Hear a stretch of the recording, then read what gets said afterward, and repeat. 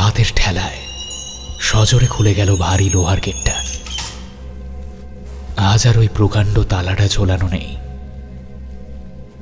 কাঁপা কাঁপা পায়ে গেট পার করে ভেতরের অন্ধকারে মোড়া নির্জন বাগানটায় পা রাখল 17-18 বছরের একটি ছেলে। এক অজানা আতঙ্কে ছেলেটির মুখ সাদা হয়ে গেছে। ভয়ার্ত দৃষ্টিতে সামনের গাঢ় অন্ধকারের মাঝে কিছু যেন খুঁজে চলেছে সে।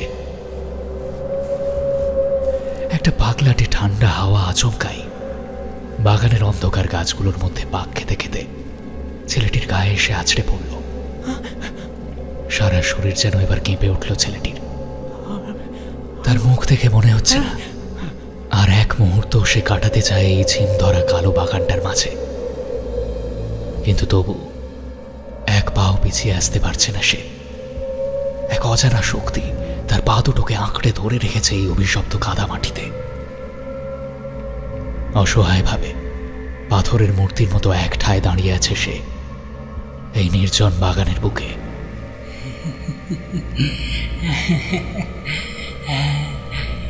এমন সময় আচমকাই একটা ভারী মিষ্টি হাসির শব্দ ভেসে এলো বাগানের ভেতরের জমাট অন্ধকারের বুক চিরে। অসম্ভব চমকে উঠল ছেলেটি। এই কার হাসি? এই হাসি এ যে তার বড় চেনা। কিন্তু কিভাবে কিভাবে ফিরে আসতে পারে এই হাসি? বাগানের কোণে কোণে প্রতিধ্বনিত হয়ে বারবার ছেলেটার কানে ফিরে আসছে সেই অদ্ভুত মিষ্টি হাসি। মিষ্টি কিন্তু বড় ধারালো, বড় নির্মম।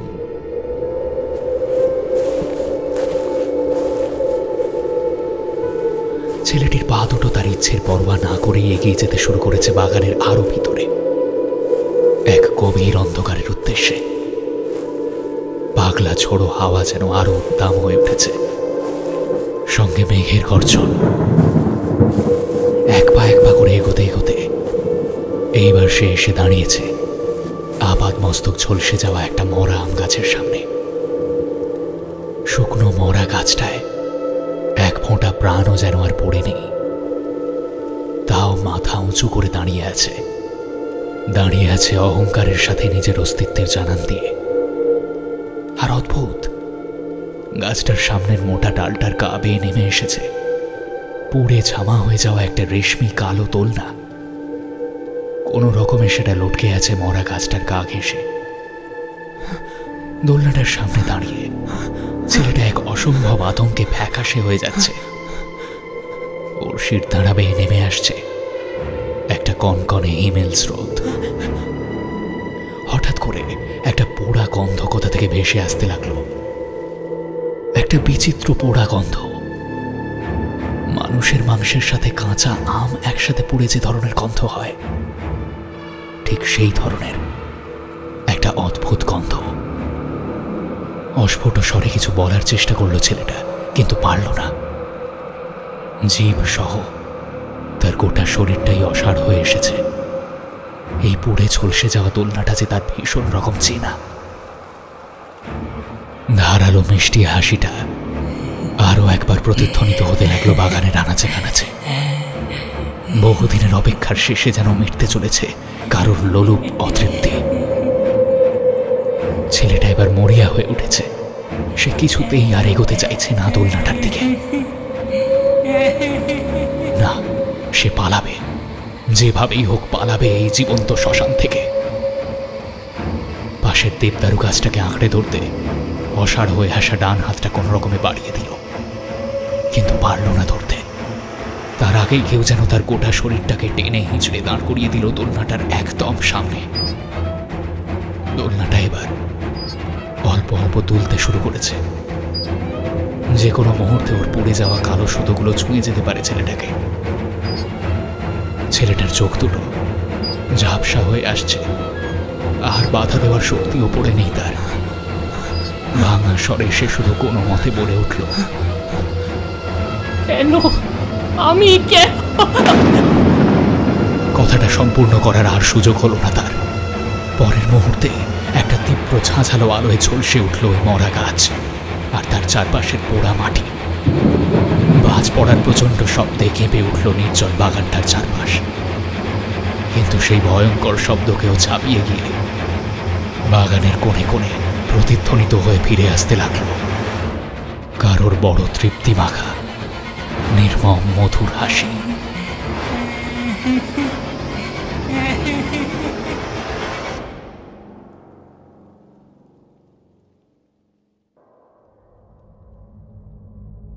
তমাল ও জোনাকিরায় সকলকে স্বাগত।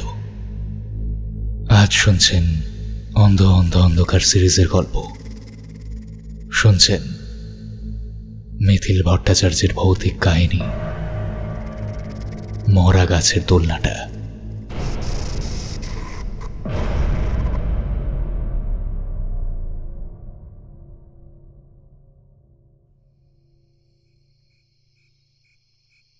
বড় বাড়িটার সামনে থমকে দাঁড়িয়ে আছে রিজু। সেই বাড়িটা আজ আবারও এক অমোঘ আকর্ষণে যেন নিজের দিকে রিজুকে টেনে নিয়ে চলেছে বাড়িটা। তার গেটের অন্য পারে এখনো এক জীবন্ত অভিশাপ হয়ে দাঁড়িয়ে রয়েছে সেই পোড়া আম গাছটা, যার ডালে জড়িয়ে আছে ওদের দুই বন্ধুর জীবনের সব থেকে বড় যন্ত্রণার কাহিনী, ওর আর ওর প্রিয় বন্ধু শুভ্রর। শুভ্র ছোটবেলা থেকে যে ছিল রিজুর সব থেকে ভালো বন্ধু, ওর সব থেকে বিশ্বাসের মানুষ। অথচ আজ কোথায় হারিয়ে গেল সেই ছেলেটা। নিজের অজান্তেই যেন চোখের এক কোণা ভিজে আসে রিজুর, আর সেই এক ফোঁটা জলের হাত ধরেই যেন একটার পর একটা স্মৃতি আছড়ে পড়তে থাকে ওর মনের পর্দায়। সেই কোন ছোট্টবেলা থেকে ওরা দুজন ছিল একে অপরের সব থেকে ঘনিষ্ঠ বন্ধু। কোনোদিন কোনো কথা পরস্পরের কাছ থেকে লুকোয়নি। দুই বন্ধুর মধ্যে শুভ্র ছিল একটু ভীতু। কোনো ঝুটঝামেলায় জড়াতে যেমন ছিল ওর মহা আপত্তি, তেমনই ছিল যে কোনো অজানা জিনিসে ভীষণ ভয়। ওর এই ভয় নিয়ে কত ঠাট্টা করত রিজু, কিন্তু তা সত্ত্বেও বেচারার এই ভয়ের প্রতি যেন ভারী একটা স্নেহ ছিল ওর। অজান্তে শুভ্র শুধু ওর প্রিয় বন্ধুই নয়, ছোট ভাইয়ের জায়গাটাও কখন যেন দখল করে নিয়েছিল। সেবার দুই বন্ধু একসঙ্গে শুরু করেছিল হায়ার সেকেন্ডারির সাথে সাথে জয়েন্টের প্রিপারেশন। দুই বন্ধুরই লক্ষ্য ছিল একটাই, ইঞ্জিনিয়ারিংয়ে একটা ভালো চান্স। আর সেই লক্ষ্যভেদের সাধনাতেই ওদের দুজনের আসা শুরু তিয়াসদির কাছে। তিয়াসদি মানে তিয়াস চ্যাটার্জি এই অঞ্চলের ফিজিক্সের সব থেকে ভালো টিচার, কিন্তু পড়ায় ভীষণ ভীষণ কম। কোনো ছাত্রকে দেখে পড়াতে ইচ্ছে হলে তবেই পড়াবে, নচেত শত অনুরোধেও নয়। আর পড়াতে ইচ্ছে হলে ফিটা কোনো প্রশ্নই নয়। তিয়াসদির ছিল একটাই পরিষ্কার কথা, অনেক কষ্ট করে নিজে একজন সফটওয়্যার ইঞ্জিনিয়ার হয়েছে রে।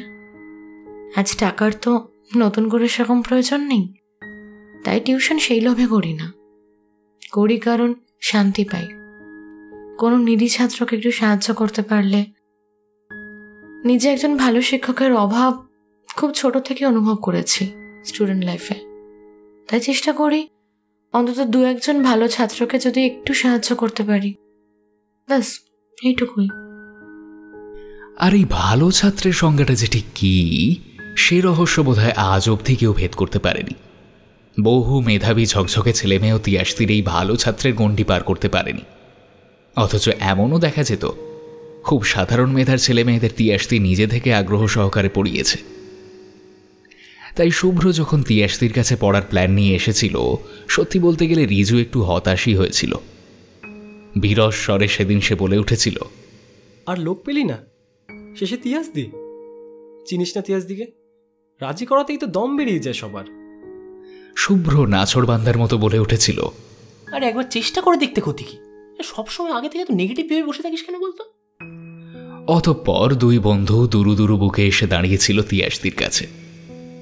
চশমার ফাঁক দিয়ে দুই সাঙাতকেই ধারালো দৃষ্টিতে বেশ কিছুক্ষণ ধরে মেপেছিল তিয়াসদি। তারপর একটা ঠান্ডা গলায় বলে উঠেছিল, পড়তে চাস সে তো ভালো কথা, কিন্তু আমার এই মুহূর্তে একদম হাতে সময় নেই রে। অফিসে কাজের চাপ খুব বেশি, মনে হয় না তোদের জন্য সময় বের করতে পারবো। দিদি তাও একটু দেখো না গো, যদি ম্যানেজ করতে পারো। আর আমাদের দুজনেরই তোমার কাছে পড়ার খুব ইচ্ছে জানো, যদি একটু সময় বার করতে পারো প্লিজ প্লিজ একটু দেখো না। ঠোঁটের কিনারায় একটা অদ্ভুত হাসি নিয়ে দুজনের দিকে কিছুক্ষণ নীরবে তাকিয়েছিল তিয়াসদি। তারপর আগের মতোই ঠান্ডা গলায় বলেছিল, বেশ, কিন্তু দুজনকে তো আমি একসঙ্গে পড়াতে পারবো না, পারবো শুধু একজনকে। তোরাই বল কে পড়বি? তিয়াসদি, শুভ্র পড়বে, তুমি ওকেই পড়াও। শুভ্র কিছু বলে ওঠার আগেই দৃঢ় স্বরে বলে উঠেছিল রিজু। রিজুর সেদিনের এই সিদ্ধান্ত অকারণে ছিল না, তার পিছনে ছিল বহুদিন ধরে ওর প্রিয় বন্ধুর দেখা স্বপ্নগুলোর সাক্ষী হয়ে থাকার ইতিহাস। শুভ্রর বাবা মারা গেছে প্রায় 5 বছর আগে। কিভাবে ওর মা ওদের সংসারটা চালায় আর শুভ্রর নিজের পায়ে তাড়াতাড়ি দাঁড়ানোটা কতটা জরুরি তা ওর থেকে ভালো বোধ করি আর কেউই জানত না। আর তার সঙ্গে ও এটাও খুব ভালো করেই জানত যে একজন কম্পিউটার ইঞ্জিনিয়ার হয়ে ওঠাটা কতদিনের স্বপ্ন এই পাগল ছেলেটার। কিন্তু ও স্তম্ভিত হয়ে গিয়েছিল পরের ঘটনাক্রমে। ওর কথা শেষ হওয়ার সঙ্গে সঙ্গে শুভ্র বলে উঠেছিল, না তিয়াসদীপ থাক, পড়তে হলে আমরা দুজনেই পড়ব, না হলে একজনও নয়। তুমি যদি কোনো একজনকে পড়াতে চাও কিছু মনে করো না, সেটা মেনে নেওয়া আমাদের পক্ষে সম্ভব নয়। ঠিক আছে দিদি, আমরা আজ বরং উঠি। হতবাক রিজুর হাতটা শক্ত করে ধরে বেরিয়ে যাওয়ার জন্য উঠেছিল শুভ্র। দুই বন্ধু সবে দরজার দিকে এক পা বাড়িয়েছে কি বাড়ায়নি, হঠাৎই তাদের থামিয়ে দিয়েছিল একটা খোলা গলার হাসি। ওরে পাগলের দল, যাচ্ছিস ভালো কথা, কিন্তু কবে থেকে আসবি সেটা জেনে যা। ক্লাস কামাই বা লেট হলে কিন্তু সোজা নীল ডাউন করে বারান্দায় বসিয়ে রাখবো, সেই বেলা নো ছাড়ান। প্রায় থতমত খেয়ে দুই বন্ধু ফিরে দেখতে পেয়েছিল তিয়াসদির ঠোঁটের কোণায় ফুটে ওঠা একটা হালকা হাসির রেখা। সেই দিন থেকেই শুরু হয়েছিল তাদের রোজ এই পথে তিয়াসদির বাড়ি আসা এবং ক্লাস ফেরত বাড়ি ফিরে যাওয়া। সত্যি অসাধারণ পড়াতো তিয়াসদি। ফিজিক্সের কঠিন ল, জটিল কনসেপ্ট, দাঁত ভাঙা অঙ্কগুলো কি সহজে বুঝিয়ে দিতে পারত মানুষটা। বলতে গেলে প্রায় আনন্দে ভেসে গিয়ে খুব দ্রুত যেন কেটে যাচ্ছিল দুই বন্ধুর দিনগুলো। এইভাবে এগোতে পারলে জয়েন্টে একটা ভালো র্যাঙ্ক করা থেকে আর কেউ ঠেকাতে পারবে না। কিন্তু এই সবের মধ্যে শুধু কাঁটার মতো বিঁধছিল প্রায় রোজই ঘটে যাওয়া একটা অদ্ভুত ঘটনা।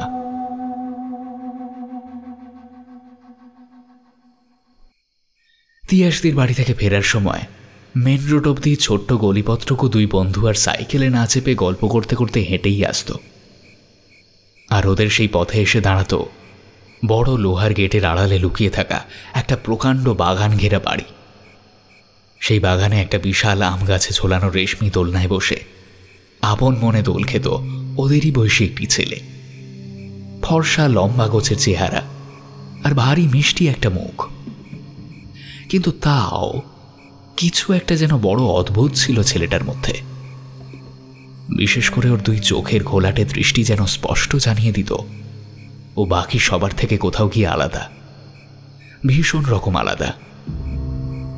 ওদের দুজনকে গল্প করতে করতে ওই পথ দিয়ে যেতে দেখলেই ছেলেটা কেন জানি না দোল খাওয়া বন্ধ করে এক দৃষ্টিতে তাকিয়ে থাকতো ওদের মুখের দিকে। কেমন যেন একটা ঘোলাটে পাগলামি মাখা থাকতো ওর চোখ দুটোয়। সত্যি কথা বলতে রিজুর প্রথম দিকে কেমন একটা মায়াই হতো ছেলেটার জন্য। আহারে, চুপচাপ একা বসে থাকে দোলনাটায়, কোনো বন্ধু কোনো সঙ্গী নেই। কে জানে কতটা নিঃসঙ্গ ও ভেতরে ভেতরে। অন্যদিকে শুভ্র প্রথম থেকেই একটু এড়িয়ে চলত ছেলেটাকে। ওর চোখের দিকে তাকালেই একটা অজানা ভয়ে শিউরে উঠত। তাও ধীরে ধীরে ওর ওই একভাবে তাকিয়ে থাকাটা কিছুটা গা সওয়াই হয়ে গিয়েছিল দুই বন্ধুর। কিন্তু একদিন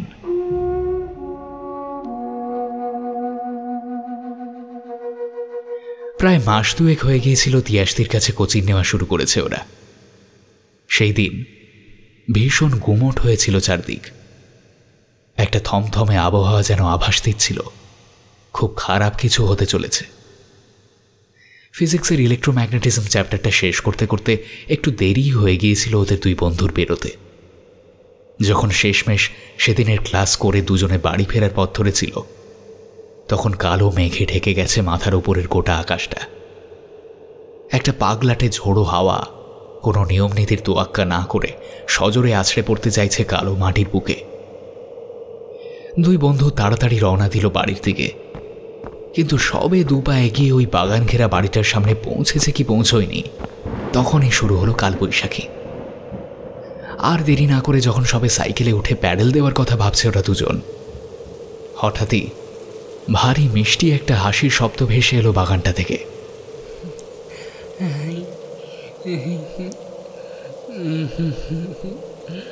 অবাক হয়ে তাকিয়ে ওরা দেখল রেশমি দোলনাটায় দোল খেতে খেতে ওদের মুখের দিকে তাকিয়ে মিষ্টি সুরে হেসে চলেছে সেই ছেলেটা। অদ্ভুত সে হাসি, বড় মধুর, অথচ তা সত্ত্বে ওদের বুকের ভেতরটা যেন ঠান্ডা হয়ে আসছিল ওই হাসির শব্দে। ধারালো সে হাসি, পৃথিবীর সমস্ত নিষ্ঠুরতা যেন নিংড়ে বেরিয়ে আসতে চাইছিল ওই ঋণ ঋণে স্বরের হাসির মধ্যে দিয়ে। একটু সময়ের জন্য সবকিছু ভুলে ওর দিকে অবাক হয়ে তাকিয়েছিল ওরা। এমন সময় ছেলেটির হাসির সুর হঠাৎই বদলে যেতে লাগলো। একটু একটু করে সেই মিষ্টি হাসির জায়গা নিতে থাকলো একটা তীব্র পাশবিক গর্জন। হিংস্র বন্য জন্তুর মতো এক অমানসিক রাগ আর ঘৃণা ফুটে উঠছিল ওর ওই ফর্সা মুখটার প্রতিটা মাংসপেশিতে। তারপর আচমকাই ওর দোলনাটা থেকে এক লাফ দিয়ে নিচে নেমে পাগলের মতন চিৎকার করতে করতে ছুটে এসেছিল লোহার গেটটার কাছে। আহত পশুর মতো একের পর এক আঘাত করে চলেছিল গেটটার উপর, যেন যে কোনো মুহূর্তে ওই ভারী গেটটা ভেঙে বেরিয়ে এসে ঝাঁপিয়ে পড়ে ছিঁড়ে ফালা ফালা করে ফেলবে ওদের দুজনকে। একটা অমানসিক ঘৃণা আর হিংস্রতা সেই দিন জেগেছিল ওর দু চোখের ধারালো দৃষ্টিতে। আর সেই তীক্ষ্ণ দৃষ্টির সামনে প্রচণ্ড ভয়ে কুঁকড়ে গিয়ে রিজুর পিছনে গিয়ে লুকিয়েছিল বেচারা শুভ্র। সেই শুরু। এরপর থেকে যখনই ওদের দেখত একটা প্রচণ্ড আক্রোশ ফুটে উঠত ওর চোখে মুখে। বিশেষ করে ঝোড়ো হাওয়ার দিনে ছেলেটা যেন আরো আরো হিংস্র, আরো পাশবিক হয়ে উঠত। ওদের দেখার সঙ্গে সঙ্গে একটা অমানসিক তীব্র চিৎকার করে লোহার গেটটার উপরে এসে যেন সজোরে আছড়ে পড়ত। ওর দুই চোখ এক অজানা ঘৃণায় হিংস্র সাপদের মতো জ্বলত। সেই সমস্ত দিনে শুভ্রর সামনে স্বীকার না করলেও একটা শীতল আতঙ্কে রিজুর বুকের ভেতরটাও যেন ঠান্ডা হয়ে যেত। আর এমনিতেই মহাভীতু শুভ্র ঠকঠক করে কাঁপত ওই গেটটার সামনে এলেই।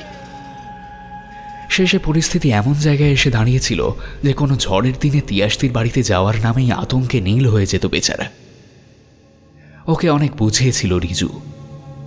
তুই কি পাগল হয়ে যাচ্ছিস শুভ্র? কোথাকার একটা পাগল ছেলে, তার জন্য তুই তোর এতদিনের স্বপ্ন থেকে পালিয়ে যাবি? কত কষ্টে তিয়াসদি পড়াতে রাজি হয়েছেন ভুলে যাচ্ছিস? তিয়াসদির মতো এত ভালো একজন টিচার, ওই একটা উন্মাদ ছেলের জন্য তুই পড়া বন্ধ করে দিবি? হ্যাঁ, আমি তোকে বলে বোঝাতে পারছি না রিজু। ওর ওই চিৎকার, ওই পাগলাটের দৃষ্টি আমি আর নিতে পারছি না রে। যখনই ওর সামনে এসে দাঁড়াই একটা অদ্ভুত আতঙ্ক আমাকে চেপে ধরে। মনে হয় যে কোনো মুহূর্তে ওই বাড়ি গেটটা ভেঙে ওর উপর ঝাঁপিয়ে পড়ে আমাকে। আর বিশেষ করে ওই ঝড়ের দিনগুলোয় বিশ্বাস কর ভাই, আমি আর সহ্য করতে পারছি না রে। প্লিজ তুই একটু বোঝার চেষ্টা কর। রিজু এক দৃষ্টিতে ওর দিকে তাকিয়ে তারপর একটা গভীর স্বরে বলে উঠেছিল, বুঝলাম, কিন্তু তার জন্য তুই তোর এত দিনের সমস্ত স্বপ্নকে এইভাবে স্যাক্রিফাইস করে দিবি? একটা ভয়ের সামনে এইভাবে হাঁটু গেড়ে স্যারেন্ডার করবি? আর তুই নিজেকে একা কেন ভাবছিস? আমি আছি না তোর সঙ্গে। দেখিস, আমি তোকে কিচ্ছু হতে দেব না, প্রমিস। কিছুক্ষণের জন্য নীরবে ওর দুই চোখের দিকে তাকিয়েছিল শুভ্র। তারপর একটা ক্লান্ত হাসি হেসে আবার পা বাড়িয়েছিল তিয়াসদির বাড়ির পথে। তিয়াসদির কাছে ছেলেটির বিষয়ে জিজ্ঞেস করে ওরা জানতে পেরেছিল ওর নাম রকি। ছোটবেলা থেকেই মানসিকভাবে অসুস্থ ছেলেটা, আর তাই বোধহয় ওর উপস্থিতির লজ্জা লুকোতে ওর বাবা মা নিজেদের জীবন থেকে ওকে ছেঁটে বাদ দিয়ে প্রায় জোর করেই এখানে পাঠিয়ে দিয়েছে ওর বুড়ি ঠাকুমার কাছে।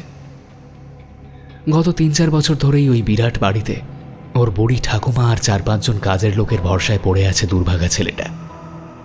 আর দিনের পর দিন যত একাকিত্ব গ্রাস করেছে ওকে, ততই হিংস্র হয়ে উঠেছে।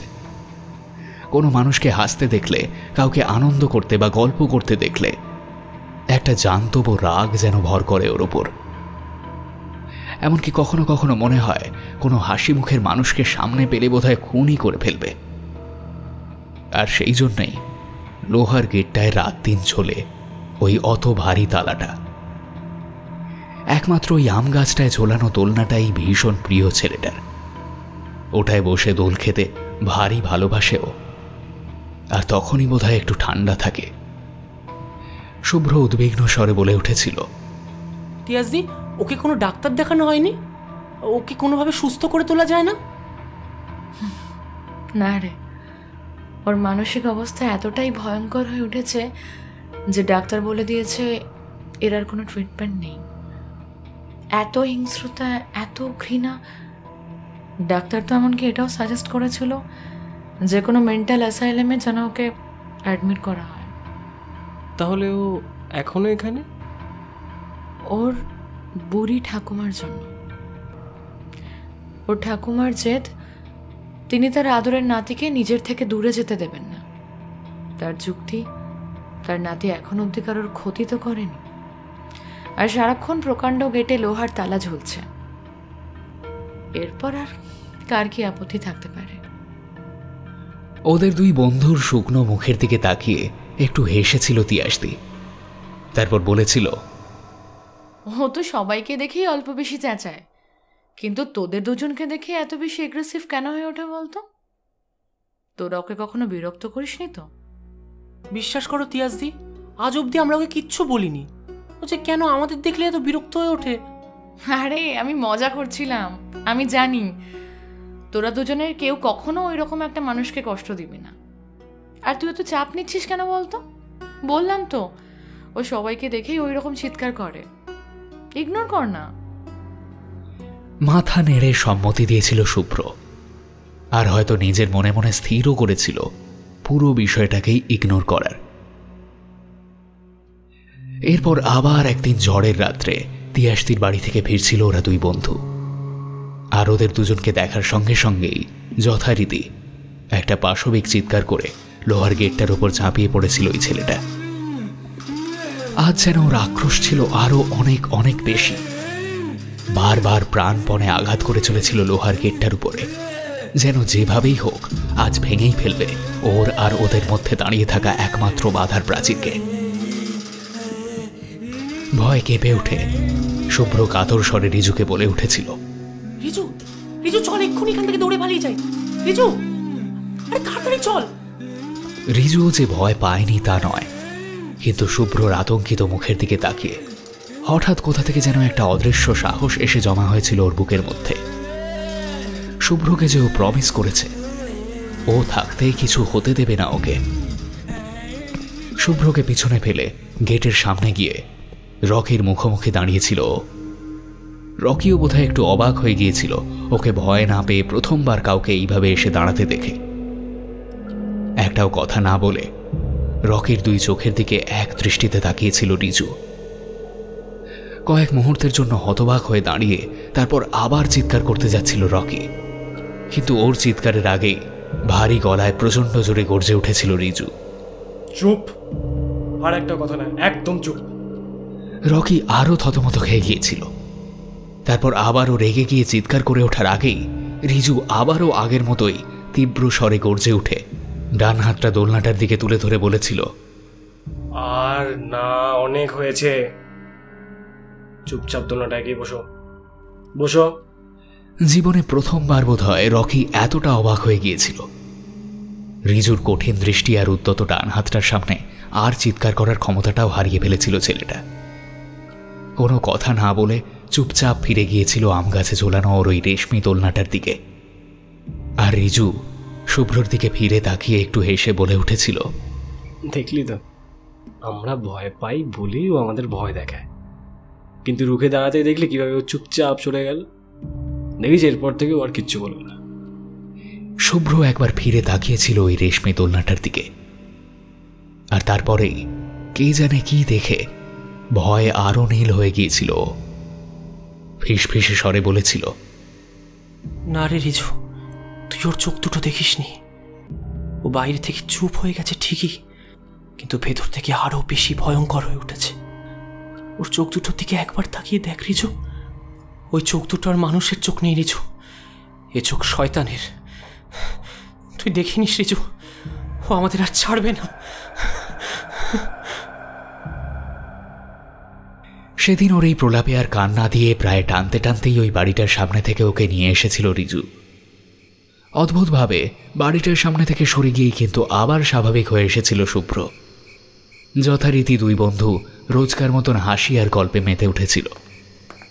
রিজু হেসে বলে উঠেছিল, দেখলি তো আমি আমার প্রমিস রাখলাম কিনা?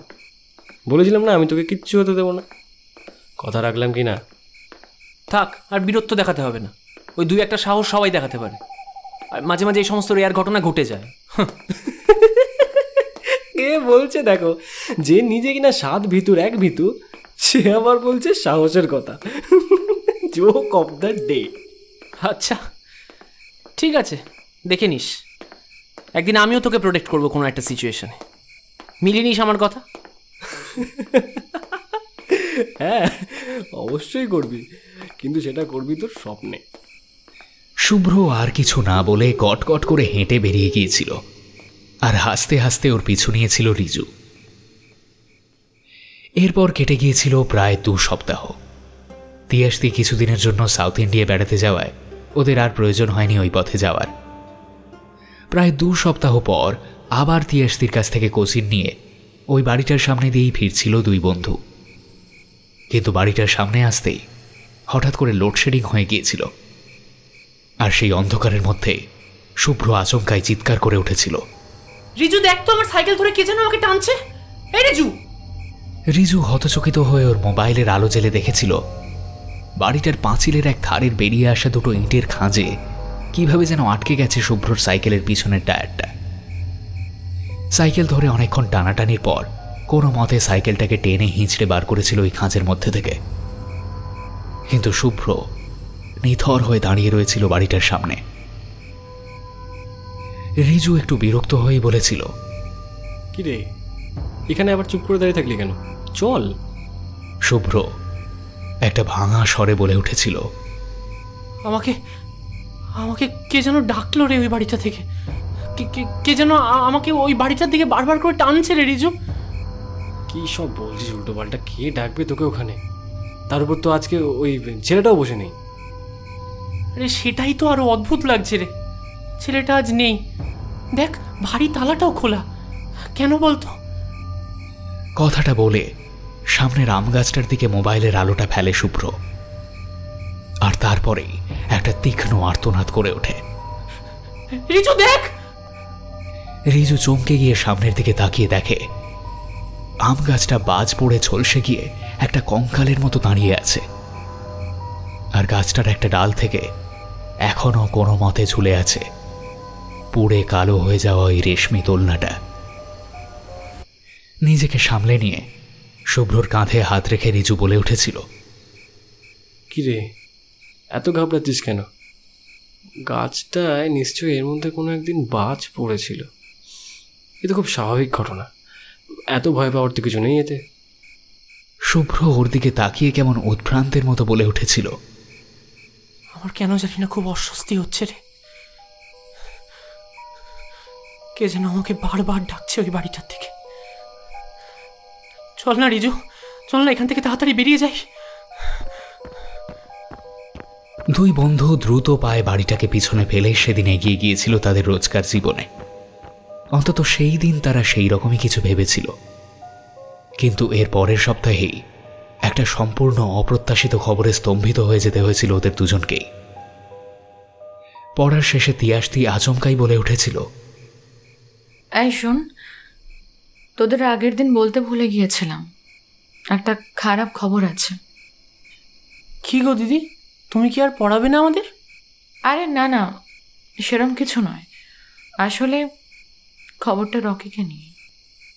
কথাটা শোনার পরেই স্তব্ধ হয়ে গিয়েছিল শুভ্র, আর সাহসে ভর করে প্রশ্ন করে উঠেছিল রিজু, রকির বিষয়? কি খবর বলো তো? আর হ্যাঁ, শেষ দিন তো ওকে দেখতেও পেলাম না বাগানে, বাড়ির তালাটাও খোলা দেখলাম। কি কিছু হয়েছে? তিয়াসদি একটু দম নিয়ে বলতে শুরু করেছিল। হ্যাঁ রে, আসলে খবরটা খুব বাজে। 3 সপ্তাহ আগে, আরে আমি বেড়াতে যাওয়ার আগে শেষ সেদিন তোরা এলি, ওই দিন অনেক রাত অবধি রকি নাকি আম গাছের এই দোলনাতেই বসেছিল। ওর ঠাকুমা, বাড়ির কাজের লোকেরা সবাই বললেও বাড়ির ভেতরে আসেনি। কি কারণে ভগবান জানে, ওখানেই চুপচাপ বসেছিল। তারপর কি তিয়াসদি? তারপর গভীর রাতে কখন জানি না বাজ পড়েছিল ওই গাছটাতে।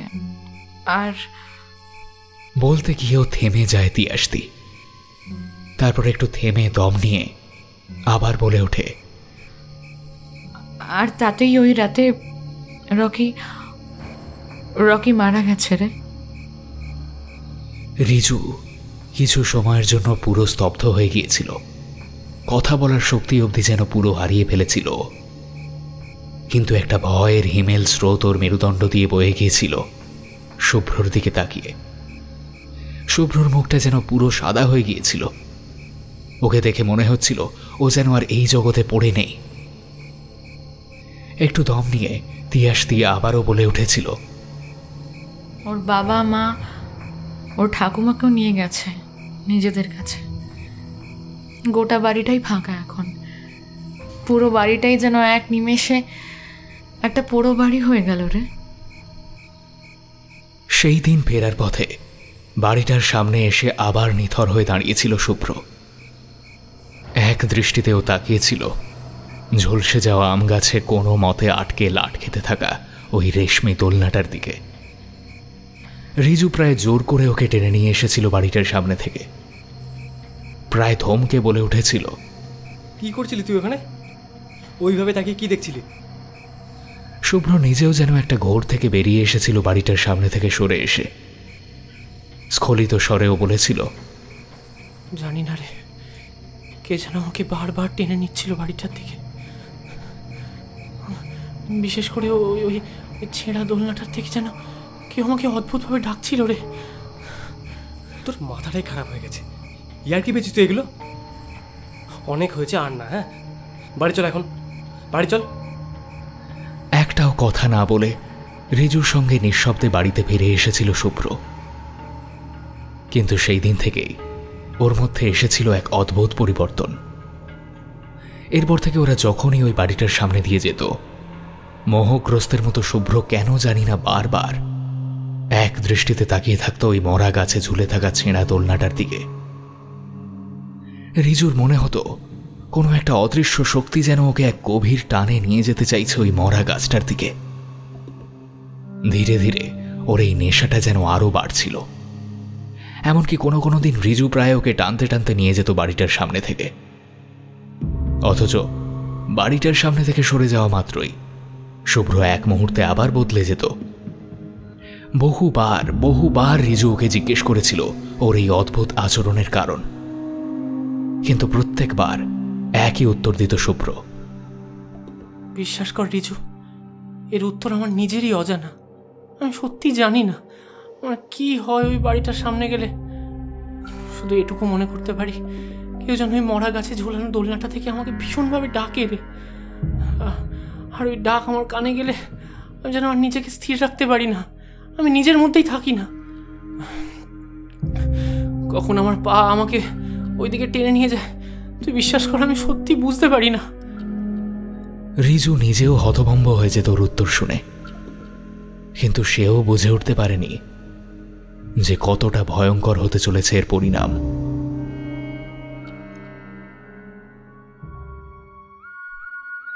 এর কিছুদিন পর বাবা মার সঙ্গে 2 সপ্তাহের জন্য কাশ্মীর বেড়াতে গিয়েছিল রিজু। কিন্তু যাওয়ার আগেও এই একটা বিষয় ক্রমাগত খচখচ করে চলেছিল ওর মনের মধ্যে, শুভ্রর এই অদ্ভুত আচরণ। কিন্তু কি করবে সত্যি ভেবে পায়নি বেচারা। এ বিষয়ে কাউকে বলাই বা যায় কিভাবে? কে বিশ্বাস করবে ওকে? বেশিরভাগই তো হেসে উড়িয়ে দেবে সবটা। একমাত্র তিয়াসদিকেই হয়তো বলা যেতে পারত রকির বিষয়টা তিয়াসদির কিছুটা হলেও তো জানা। কিন্তু যদি তিয়াসদিও হেসে উড়িয়ে দেয়। একটা অদ্ভুত দোটানার মধ্যে পড়ে গিয়েছিল রিজু। শেষমেশ আর কাউকেই কিছু বলে যেতে পারেনি। আর এই ছোট্ট ভুলটার জন্যই বোধহয় জীবনের সব থেকে বড় আঘাতটাও পেয়েছিল। কাশ্মীর থেকে ঘুরে আসার ঠিক পরই কাশ্মীরের মনোরম উপত্যকার নীল ডাল লেকের মধ্যে হারিয়ে যাওয়ার সময় অতি বড় দুঃস্বপ্নেও ভাবেনি যে কত ভয়ঙ্কর কিছু অপেক্ষা করছে ওর জন্য। 2 সপ্তাহ পর বাড়ি ফিরে এসে একটা বজ্রাঘাতের মতোই খবরটা নেমে এসেছিল ওর ওপর। শুভ্র, ওর বেস্ট ফ্রেন্ড শুভ্র আর নেই। এক ঝড়ের রাত্রে কোনো এক অজানা কারণে ওই পোড়ো বাড়িতে ঢুকেছিল নির্বোধ ছেলেটা। আর অদ্ভুতভাবে ওই মরা গাছটার তলাতেই পাওয়া গেছে বাজ পড়ে ঝলসে যাওয়া ওর মৃতদেহ। ঠিক 1 মাস আগের মতো আবারও ওই একই মরা গাছে আছড়ে পড়ে আরও একটি জীবন কেড়ে নিয়েছে বজ্রাঘাত। নিথর হয়ে গিয়েছিল রিজু। না কোনো দুঃখ বা কষ্ট যেন আলাদা করে অনুভব করেনিও। দুঃখ কষ্টের অনুভূতিটাই কোথাও যেন একটা অসহনীয় ভারের তলায় চাপা পড়ে গেছিল। ওর প্রিয় বন্ধু নেই। সে আর কোনোদিন ওর সঙ্গে হেসে আড্ডা দেবে না। ওর কাছে নিজের অবাস্তব ভয়গুলো সসংকোচে বলতে আসবে না। ওর উপর রাগ করবে না, বোকার মতো তর্ক করবে না। বরাবরের মতো সে মুছে গেছে ওর জীবন থেকে। এই শূন্যতা থেকে নিজেকে রক্ষা করতে ক্রমশ যেন একটা একাকিত্বের গোলক ধাঁধায় হারিয়ে গিয়েছিল হতভাগা ছেলেটা। তিয়াসদি এর মধ্যে একদিন এসে ওকে অনুরোধ করে গিয়েছিল, রিজু, তুই কোন অবস্থার মধ্যে দিয়ে যাচ্ছিস বিশ্বাস কর, আমি খুব ভালো করেই বুঝতে পারছি, কিন্তু এইভাবে নিজেকে হারিয়ে যেতে দিস না। শুভ্রর হঠাৎ করে এইভাবে চলে যাওয়াতে যে কতটা কষ্ট হচ্ছে তোর, সেটা আমি চেষ্টা করলেও ফিল করতে পারবো না। আমি কদিন চিনি বলোকে, কিন্তু তার সত্ত্বেও যেখানে আমি মেনে নিতে পারছি না, সেখানে তুই কিসের মধ্যে দিয়ে যাচ্ছিস ভাবলেই আমি শিউরে উঠছি। তাও বলছি ভাই, এই শেষ মুহূর্তে এইভাবে থেমে যাস না। আর 2 দিন পর জয়েন্ট, তোরা 2 বন্ধু বিরাট একটা স্বপ্ন নিয়ে পড়তে শুরু করেছিলি। আজ একজনকে তো দুর্ভাগ্য আমাদের থেকে কেড়ে নিল। অন্তত তুই পূরণ কর তোদের একসঙ্গে দেখা সেই স্বপ্নটা প্লিজ। এইভাবে তোদের 2 বন্ধুর এতদিন ধরে দেখা স্বপ্নটাকে ভেঙে যেতে দিস না। কিচ্ছু বলতে পারেনি রিজু। শুধু তিয়াসদির কাতর চোখ দুটোর দিকে এক দৃষ্টিতে তাকিয়েছিল। কিন্তু তিয়াসদির কথাগুলো যেন ওর অজান্তেই মনের মধ্যে গিয়ে সজোরে একটা ধাক্কা দিয়েছিল। আর হয়তো সেই জন্যই 2 সপ্তাহ পর আর বাবা মায়ের অনুরোধ উপেক্ষা না করে প্রথমবারের মতো একা পড়তে গিয়েছিল তিয়াসদির কাছে। না, কোনো সহানুভূতি বা সান্ত্বনার কথা বলেনি তিয়াসদি। খুব স্বাভাবিকভাবে পড়ার মধ্যে ডুবে গিয়েছিল দুজন। যেন প্রাণপণে চেষ্টা করছিল মাঝের এই কটা দিনে ঘটে যাওয়া পুরো ঘটনাটাকে অস্বীকার করার। কিন্তু স্বীকার না করলেও শিক্ষক ও ছাত্র দুজনেই মনে প্রাণে যেন অনুভব করছিল তৃতীয় আরও একজনের অনুপস্থিতির দুঃসহ ভার। অবশেষে কোনো মতে পড়া শেষ করে বাড়ির দিকে রওনা দিয়েছিল রিজু। কিন্তু ফেরার পথে ওই বাগান ঘেরা পোড়ো বাড়িটার কাছাকাছি আসতেই ওর গতি নিজে থেকেই স্তব্ধ হয়ে গিয়েছিল। আজও বাড়িটার ঠিক মাঝখানে কঙ্কালের মতো দাঁড়িয়ে রয়েছে ওই পুড়ে কালো হয়ে যাওয়া আম গাছটা। আর এত কিছুর পরেও এখনো গাছের ডালে কোনো মতে আটকে আছে ওই পুরনো রেশমি দোলনাটা। একটা অসহনীয় রাগে রিজুর মাথার ভেতরটা যেন জ্বলে পুড়ে যেতে থাকে। দোলনাটা প্রতিটা স্পন্দনে যেন ওকে ব্যঙ্গ করে চলেছে। এক মুহূর্তের জন্য ওর মনে হয় ছুটে গিয়ে ছিঁড়ে খুঁড়ে টুকরো করে দিতে ওই কালো অভিশাপটাকে। কিন্তু কোনো মতে শেষ মুহূর্তে নিজেকে সংবরণ করে এগিয়ে যাওয়ার জন্য পা বাড়ায়। কিন্তু এগোতে গিয়েও যেন এগিয়ে যেতে পারে না সে। একটা অজানা টান তাকে আটকে দেয় ওই বাড়িটাকে পিছনে ফেলে সামনে এগিয়ে যাওয়া থেকে। চমকে উঠে পিছনে ফিরে তাকিয়ে স্তব্ধ হয়ে যায় রিজু। ওর সাইকেলের পিছনের টায়ারটা অদ্ভুতভাবে আটকে গেছে দুটি বিশেষ ইটের খাঁজের ঠিক মাঝখানে। একটা বরফের মতো ঠান্ডা অনুভূতি যেন একটু একটু করে নেমে আসতে থাকে রিজুর শিরদাঁড়া বেয়ে। ঠিক এই ইট দুটোতেই 1 মাস আগে আটকে গেছিল না শুভ্রর সাইকেল? কিন্তু আজ কোথায় শুভ্র? ওর পাশ থেকে কোথায় হারিয়ে গেল ওর অভিন্ন সত্তা? ওই তো সেই মরা আম গাছটা। ওর ডালে এখনো ঝুলে রয়েছে ওদের জীবনের সেই কালো অভিশাপ। ওর ঠিক নিচেই নাকি পড়েছিল ওর প্রিয় বন্ধুর প্রাণহীন দেহটা। মৃত্যুর আগে নাকি কোনো কিছু দেখে প্রচণ্ড ভয় পেয়েছিল। তিয়াসদের মুখে রিজু শুনেছে শুভ্রর মুখে নাকি আঁকা ছিল কোনো এক গভীর আতঙ্কের ছাপ। বাস্তবে কি হয়েছিল সেই দিন এই বাগানে? কি দেখে এত ভয় পেয়েছিল ওর প্রিয় বন্ধু? কে কেড়ে নিয়েছে ওর জীবন থেকে ওর বন্ধুকে? আকাশ থেকে আছড়ে পড়া বজ্রাঘাত নাকি অন্য কিছু? মোহগ্রস্তের মতো এগিয়ে এসে লোহার গেটটায় একটা হাত রাখল রিজু। আর সঙ্গে সঙ্গে ওর মনে হলো ওই মরা গাছটার তলায় জমে থাকা এক রাশ অন্ধকার থেকে কেউ যেন গভীর স্বরে ওকে ডেকে উঠল। বড় আকুল স্বরে কেউ যেন আহ্বান জানাচ্ছে ওকে ওই গাঢ় অন্ধকারে মিশে যাওয়ার জন্য। একটা অজানা ভয় পরের মুহূর্তেই গ্রাস করে নিল রিজুকে। কিন্তু ওর মনের ভেতর থেকে কেউ যেন আভাস পেয়েছিল কোনো এক অমানবিক শক্তির উপস্থিতির। কেউ সাবধান করে দিচ্ছিল ওকে, পালা, এক্ষুনি এখান থেকে পালা। আর এক মুহূর্ত দেরি না করে প্রায় ছুটে ওখান থেকে সেদিন পালিয়ে এসেছিল রিজু। কিন্তু ওই অদৃশ্য ডাক আর ওর পিছু ছাড়েনি। এরপর থেকে যখনই ওই পথ দিয়েও গেছে তখনই এক মুহূর্তের জন্য হলেও ওর গতিকে স্তব্ধ করে দিয়েছে কোনো এক অপার্থিব আহ্বান। একটু একটু করে ওর সমস্ত চেতনায় যেন ছড়িয়ে পড়ছিল এই অদ্ভুত আহ্বানের প্রভাব। একটা অদ্ভুত নেশা দিনের পর দিন আঁকড়ে ধরছিল বেচারাকে। ওই বাড়িটার সামনে গেলেই এই ডাক ওকে গ্রাস করে নিত। কেন জানি না দুর্নিবার ইচ্ছে হতো সব বাধা ভেঙে মরা গাছের তলায় জমে থাকা ওই অন্ধকারের মধ্যে চিরদিনের জন্য মিশে যেতে। অথচ তাদের সব থেকে বড় বাধা হয়ে উঠত ওর অন্তর্মন। মনের ভেতর থেকে কেউ ওকে বারবার সাবধান করত ওই অন্ধকারের পথে আর এক পাও না এগোতে। আর এই অদ্ভুত টানাপোড়েনে যেন একটু একটু করে জয়ের দিকে এগিয়ে যাচ্ছিল ওই আহ্বান। আর পরাজিত সৈনিকের মতন ধীরে ধীরে মুছে যাচ্ছিল ওর বিচার বুদ্ধির প্রাচীর। প্রতিদিন এই নেশা ওকে আরো আরো গ্রাস করে নিচ্ছে। আজ থেকে 1 মাস আগে যেভাবে মোহগ্রস্তের মতো শুভ্র দাঁড়িয়ে থাকতো এই লোহার গেট ধরে, ঠিক সেই ইতিহাসেরই যেন পুনরাবৃত্তি ঘটছে আবার।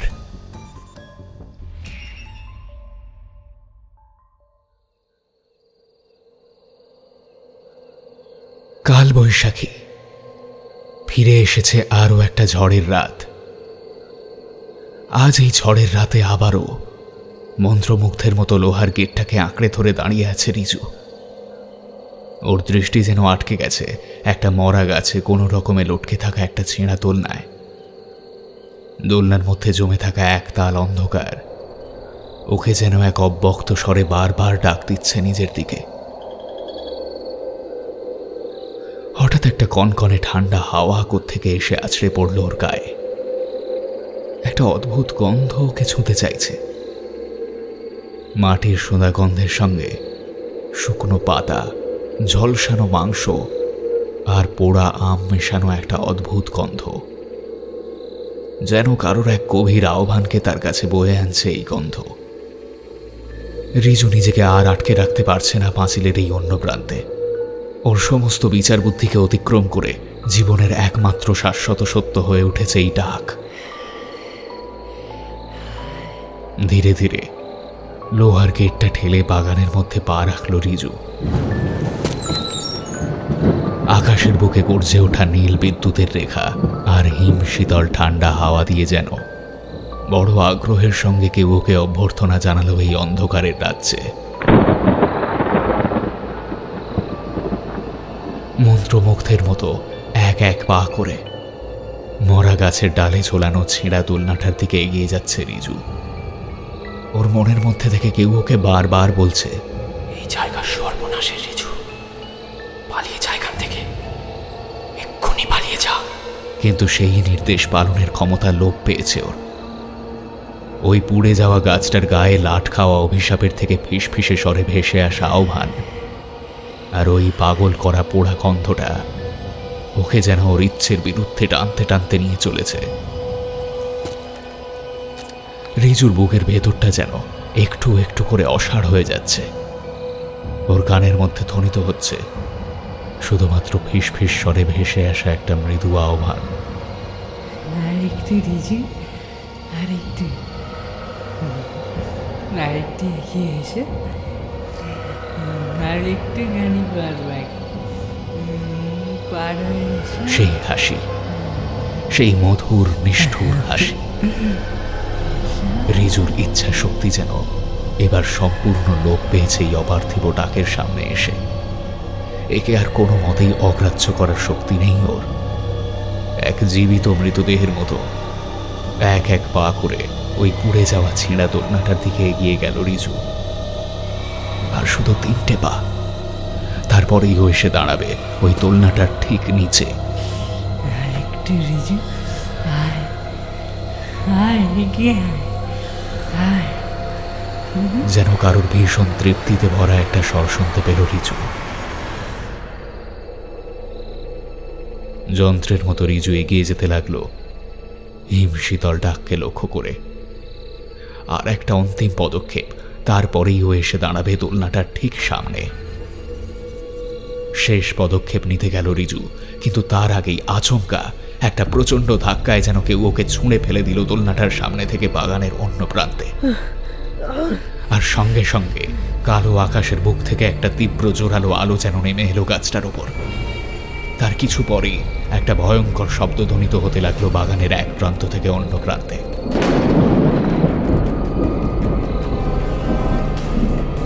দুবারের মতো আরো একটা প্রাণ কেড়ে নিতে মৃত্যুদূত নেমে এসেছিল গাছটার ওপর। এক চুলের জন্য বেঁচে গেছে সে।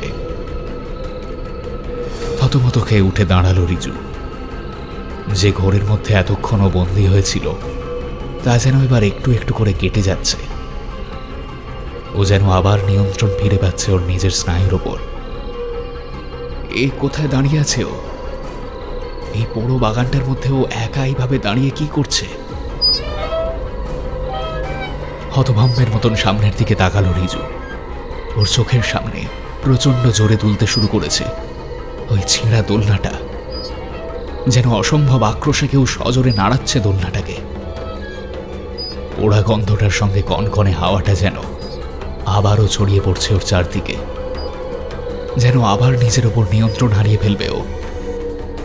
কিন্তু না, ওই কনকনে হাওয়া, পোড়া গন্ধ আর ফিসফিসে স্বরে আহ্বান, তিনটেই একটা দূরে এসে থমকে গেল। ওর কাছাকাছি এসেও আর কেউ এগিয়ে আসতে পারছে না। একটা পবিত্র গণ্ডি দিয়ে কেউ যেন ওকে ঘিরে রেখেছে। তা পার করার ক্ষমতা কোনো অশুভ শক্তির নেই। বারবার ওই কালো আহ্বান এসে গর্জে পড়ছে ওই গণ্ডির অন্য প্রান্তে। এক অমানসিক আক্রোশ নিয়ে আছড়ে পড়তে চাইছে রিজুর উপর, কিন্তু পারছে না। কেউ যেন নিজের সমস্ত শক্তিটুকু দিয়ে বড় ভালোবেসে আগলে রেখেছে ওকে। বহু দূর থেকে একটা মিষ্টি স্বর ভেসে আসছে ওর কানে। ভয় পাস না রিজু, তোর কোনো ক্ষতি কেউ করতে পারবে না আজ। আমি তো আছি তোর সঙ্গে। চমকে উঠল রিজু। এই স্বর ওর বড় চেনা। কে কে এত চেনা স্বরও মনে করতে পারছে না কেন? কেউ বড় ভালোবেসে হাত রাখলো ওর ঠিক বুকের উপর। ওর জমে যাওয়ার হৃৎপিণ্ডে একটা অদ্ভুত উত্তাপ ধীরে ধীরে ছড়িয়ে পড়তে লাগলো। সমস্ত ভয় আতঙ্ক যেন একটু একটু করে দূরে সরে যাচ্ছে ওর থেকে। নতুন করেও ফিরে পাচ্ছে আত্মবিশ্বাস। কেউ আবারও বলে উঠল, পালিয়ে যা রিজু, এখান থেকে এক্ষুনি পালিয়ে যা, পালা। আর কিছু ভাবতে পারল না রিজু। ওর নিজের পা দুটো ওর ইচ্ছের বিরুদ্ধে গিয়ে ওকে টানতে টানতে নিয়ে গেল বাগানের গেটটার দিকে। লোহার গেটটা পার করে যাবার আগে শেষবারের মতো একবার দোলনাটার দিকে তাকিয়ে দেখল রিজু। এক পাগল ঝড় এসে আছড়ে পড়েছে ওই মরা গাছটারই উপর।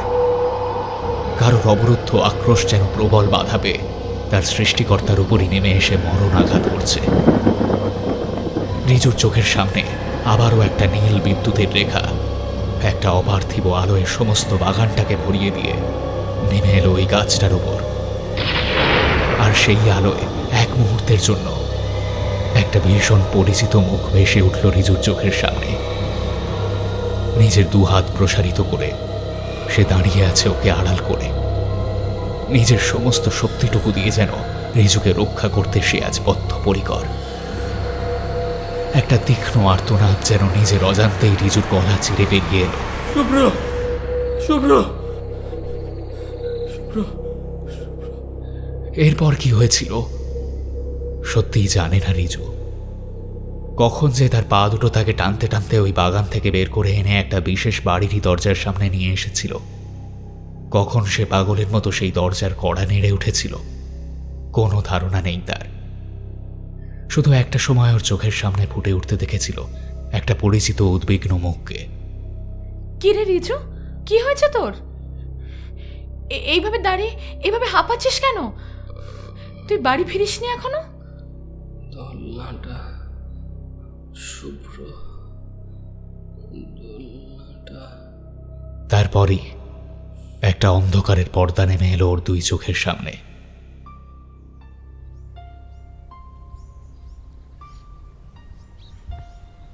যখন ও চোখ খুলল তখন ভোরের আলো এসে পড়েছে ওর মুখের উপরে। তিনটে ভীষণ পরিচিত মুখ এক রাশ উদ্বিগ্নতা মেখে তাকিয়ে রয়েছে তারই দিকে। তার বাবা, মা আর তিয়াসদি। ওর দিকে তাকিয়ে ব্যাকুল স্বরে বলে উঠেছিল ওর মা, তুই ঠিক আছিস তো বাবা? হ্যাঁ, কি হয়েছিল তোর বলতো? তিয়াস বললো আমায় তুই নাকি ওর বাড়ি ফিরে এসে অজ্ঞান হয়ে গেছিলি। তুমি চিন্তা করো না মা, আমি একদম ঠিক আছি। উদ্বিগ্ন স্বরে তিয়াসদি বলে উঠেছিল, তোর কি হয়েছিল বলতো? কাল ওইভাবে ছুটে এলি পাগলের মতন, কি হয়েছিল কালকে? ছাড়ো না তিয়াসদি, বাদ দাও এই প্রসঙ্গ। আমি আমি একদম ঠিক আছি। কিছু বলতে গিয়েও নিজেকে থামিয়ে দিল তিয়াসদি। শুধু একটা ভেজা দৃষ্টিতে ওর দিকে কিছুক্ষণের জন্য তাকিয়ে রইল। রিজু ওর বাবা মায়ের দিকে ফিরে বলল, চলো মা, এবার বাড়ি ফেরা যাক। হ্যাঁ হ্যাঁ চলো। ওর মাথায় হাত রেখে একটা মৃদু স্বরে বলে উঠল ওর বাবা। কিন্তু ওর মা হঠাৎ তিয়াসদির দিকে তাকিয়ে বলে উঠল, তিয়াস, পরীক্ষার তো আর মাত্র কটা দিন বাকি। আমি চাই না যে ও আর এই পথে একা আসুক। তুমি কিছু মনে করো না। হ্যাঁ কাকিমা, আমি নিজেও তাই ভাবছিলাম। আর তো মাত্র কটা দিন বাকি, ওর আর আসার দরকার নেই। আমি না হয় এই কটা দিন আপনার বাড়িতে গিয়ে ওকে পড়িয়ে আসবো। কি রে রিজু, তুই কি বলিস? না তিয়াসদি, তোমায় আসতে হবে না। আমি আগে যেরকম আসতাম তেমনই আসবো। কিন্তু রিজু। রিজুর মা ব্যাকুল হয়ে ওঠেন। মায়ের মুখের দিকে তাকিয়ে মৃদু স্বরে রিজু বলে, চিন্তা করো না মা, সব ঠিক আছে, আমার কিচ্ছু হবে না। বাবা মায়ের সঙ্গে বাড়ির পথে পা বাড়ায় রিজু।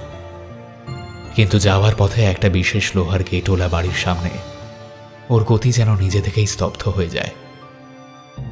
ওর বাবা বলে ওঠে, রিজু চল। রিজু ওদের দিকে তাকিয়ে একটু হেসে বলে, তোমরা দাঁড়াও, আমি এক্ষুনি আসছি।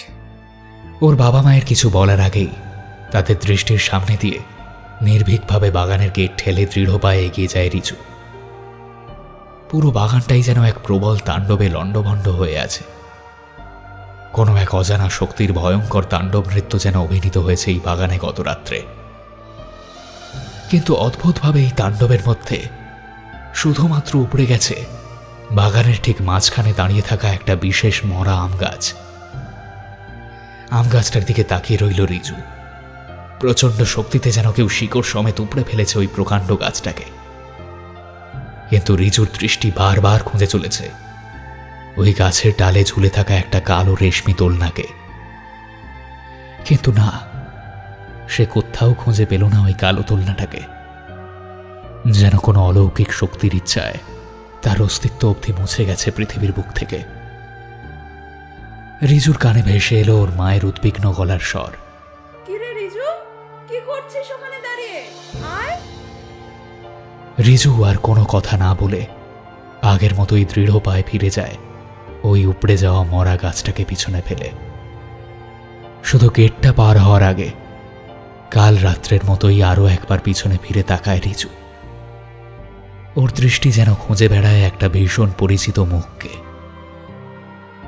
না, আর কোথাও তাকে খুঁজে পায় না রিজু। কিন্তু এই 2 সপ্তাহ পর প্রথমবার তার চোখ থেকে ফোঁটা ফোঁটা জল ঝরে পড়তে থাকে 2 গাল বেয়ে। একটা ধরে যাওয়া স্বরে অদৃশ্য কাউকে উদ্দেশ্য করে বলে ওঠে সে, তুই কথা দিয়েছিলি একদিন তুইও আমাকে সব বিপদ থেকে প্রোটেক্ট করবি। মৃত্যুর পার থেকেও তুই সত্যি তোর কথা রাখলি। না, তোকে কোনো থ্যাঙ্কস দেব না, শুধু এইটুকুই বলছি, কোনোদিনও আর আমাকে একা ফেলে যাস না, কোনোদিনও না। আর কিছু বলতে পারে না রিজু। এতদিন ধরে জমে থাকা একটা অবরুদ্ধ আবেগে গলা বুঝে আসে যেন ওর। একটা অসহনীয় ভারকে বুকের মধ্যে চেপে রেখেছিল সে। নিজের অভিন্ন সত্তাকে চিরদিনের মতো হারিয়ে ফেলার এক প্রচণ্ড যন্ত্রণা তার সমস্ত অনুভূতিগুলোকে চাপা দিয়ে রেখেছিল। আজ এতদিন পর সেই ভারটা এবার সত্যি গলে যাচ্ছে তার বুকের মধ্যে থেকে। না, তাকে ফেলে কোথাও পালিয়ে যায়নি তার প্রিয় বন্ধু। এখনো সে তার কাছেই আছে, তার অন্তরের মধ্যে। তৃপ্ত মন নিয়ে ওই বড় বাড়িটাকে পিছনে ফেলে সামনের দিকে এগিয়ে যায় রিজু।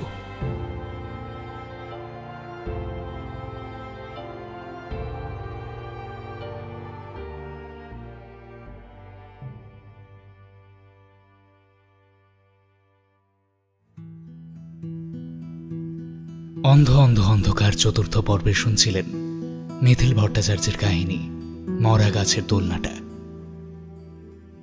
আজকের গল্পে বিভিন্ন চরিত্রে যারা অভিনয় করেছেন, রিজু, দেবদত্ত, শুভ, সমাপন, তিয়াসদি, সুচিস্মিতা, রিজুর মা সোমদত্তা এবং রিজুর বাবা ও রকির চরিত্রে এবং গল্প পাঠে আমি তমাল। সাউন্ড ডিজাইনিংয়ে আর্য এবং আমি তমাল। পোস্টার ডিজাইনিংয়ে রৌমজিৎ। আজকের গল্পটি আমরা নিয়েছি দ্য ক্যাফে টেবিল থেকে প্রকাশিত মিথিল ভট্টাচার্যের গল্প সংকলন মরা গাছের দোলনাটা এবং বইটি থেকে। দ্য ক্যাফে টেবিল থেকে প্রকাশিত লেখকের অন্যান্য বইগুলি অন্য পৃথিবী, পরাহত ভাগ্যনায়ক এবং সময় কারাগার। এছাড়াও অরণ্যমন থেকে প্রকাশিত হয়েছে তার কল্পবিজ্ঞান কাহিনী মনে করো নেই। বইগুলি আপনারা সংগ্রহ করতে পারেন, ঠিকানা দেওয়া থাকবে ডেসক্রিপশন বক্সে। আমাদের গল্প আপনাদের ভালো লাগলে অবশ্যই সাবস্ক্রাইব করুন আমাদের চ্যানেল। সকলে খুব ভালো থাকুন। শুভরাত্রি।